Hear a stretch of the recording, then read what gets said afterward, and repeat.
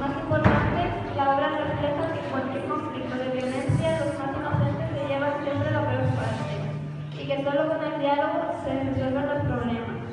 Os pedimos atención y comprensión por los errores. Nosotros os daremos entretenimiento y diversión. Válgame Dios, siempre estaba caído desde el monte hasta acá, y parecía que el cielo se quería hundir y las nubes venir abajo. Menos mal que ya estoy en casa. Veamos ahora que ha preparado de comer mi buena señora. Mala rabia, mamá. Mentihuela, muchacha, a ver si no duerme esa hora. ¡Águeda! ¡Jesús, padre! ¿Es que tiene usted que romper las puertas? No me grites, deslenguada. Mira que muerto. ¿Y dónde está vuestra madre? Está en casa la vecina. Ha de ayudarla a hacer una manejilla de hilo. Malas manejillas vengan por ella por vos. Anda y llámala. Va, ya estoy aquí. Vaya voces, y manda un misterio. Total, para una negra carrilla de leña. Carrilla de leña le parece a la señora. Uno por el cielo se quedó entrevistado y yo no podíamos con ella. Ya. Pues igual a mala sea. Si qué mojado venís. Vengo de hecho una sopa, mujer. Por vida vuestra, dadme algo de comer. ¿Y qué día les voy a dar si no tengo cosa alguna? ¡Jesús, padre! ¿Y qué mojada está ella? Claro, y después tu madre irá desde el rocío de mañana.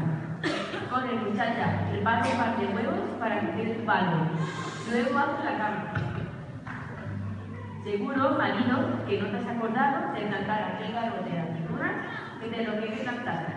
Pues, ¿en qué me he detenido si no plantarlas como me rogaste? ¿Sí? ¿Y en dónde las plantaste? Allí, junto a la higuera rival, donde, si te acuerdas, en cierta ocasión te dije. Padre, ya puedes ir a cenar, que ya está todo preparado. Marido, ¿sabéis lo que he pensado? Que aquel garrote de aceitunas que plantaste hoy, de aquí a 6 o 7 años, nos dará 4 o 5 galletas de aceitunas. Que poniendo placas aquí y allá, y ahora a 28 o 30 años tendremos un olivar y tenemos. Es verdad, mujer, sería lindo. Mira, marido, ¿sabéis qué he pensado? Yo cogeré la aceituna y vos la cargaréis con el asquillo.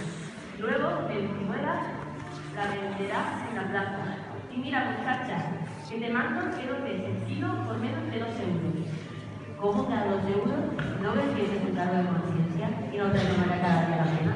Bastará con pedir 14 o 15 céntimos por kilo. Calla, marido, que las aceitunas son de la variedad de las de Córdoba. Pues aunque sean de la casa de las de Córdoba, basta con pedir lo que dice. Ahora no me quiero esa cabeza. Mira, muchacha, que te mando que no gastes a menos de 2 euros el kilo. ¿Cómo que a 2 euros? Ven acá, muchacha, ¿a cómo la aprenderás? ¡Ah, como quisieras, padre! A 14, 15 céntimos. Así lo haré, padre. ¿Cómo que así lo haré, padre?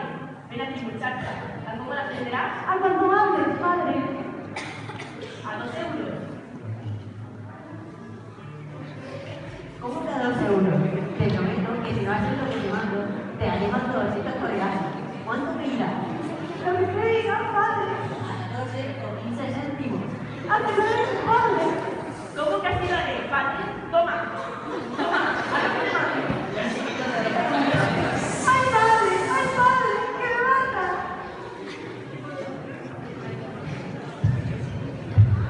¿Qué es esto, vecino? ¿Por qué mantienes así a la muchacha? Ay, señor, este mal hombre que decide dar las cosas que no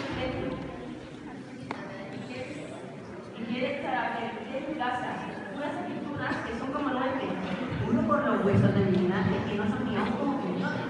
Sí son, No son. Ahora, señora vecina, deja hacerme entrar en su casa, que yo no tengo todo. Señor vecino, ¿dónde están las aceitunas? Sáquenlas aquí fuera que las comprarían, aunque sean 20 panes. Que no, señor, que no es de esa manera que vuestra merced piensa, que no están las de una casa, sino en el campo. Pues tráigalas aquí, que yo las compraré todas al precio que cueste. ¡A 2 euros! ¡Mi madre que venda kilos! Claro, ¿No le parece a vuestra merced? ¡Y mi padre a 15 céntimos! Tráigame una muestra de ellas. Válgame Dios, señor, vuestra merced no me quiere entender. Hoy he plantado un carrillo de aceitunas, y si mi mujer queda aquí, así o 7 años, cada 4 o 5 maneras de aceitunas. Y que ella las cogería, y yo la atarease, y la muchacha la aprendiese. Y que por fuerza habría de pedir 2 euros por cada kilo. Yo que no, sí. Y sobre esta ha sido la cuestión. Oh, qué graciosa cuestión. Nunca había visto. Igual, las aceitunas no están plantadas y las aceitunas. ¿Qué le parece, señor? No llores, rapaza. La muchacha, señor, es dolor. Ahora anda, hija, y ponme la mesa. Que prometo hacerte un regalillo en la primera aceituna que se deja. Y ahora andad, camino. Entraros y tened paz con vuestra mujer. Adiós, señor. Por cierto, las cosas que vemos en esta vida que espantan. Las aceitunas no están plantadas.